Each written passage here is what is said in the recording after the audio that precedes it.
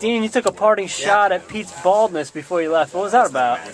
I love Pete. I think every time I come on, I mention his baldness, and I didn't want to lose the streak. I swear to you, I think if you play back every show, and I quickly put all the shows I've done, quickly, one after the other, me saying something about bald, I did. So I'm like, uh-oh, got 30 seconds, bang, got to get it in. I love Pete, even though he's bald. He's a good guy, you know. And what did you think of your appearance on the show today? Did you have fun? Today was good. It was serious but good. You know, Raw Dog was sillier and funnier. This was good. Which one did you prefer, honestly?